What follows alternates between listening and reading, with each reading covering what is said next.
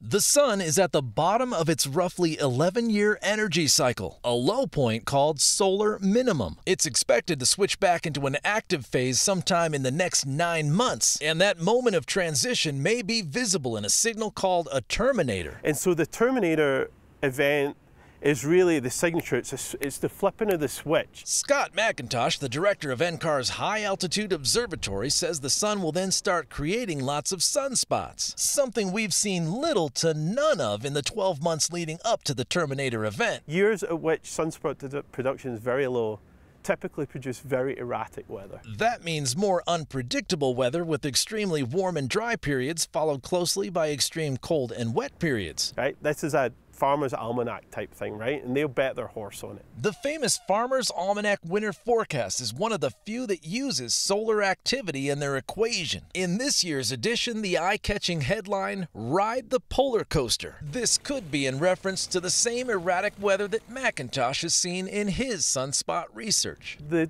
data kind of backs it up.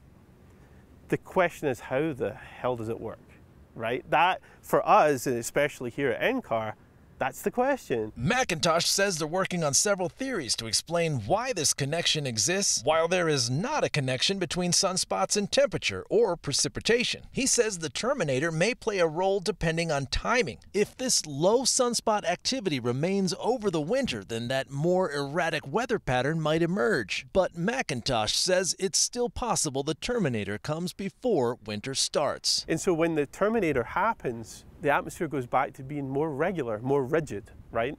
And things start to behave themselves again. And so there's maybe something to it. Meteorologist Corey Reppenhagen, 9 News.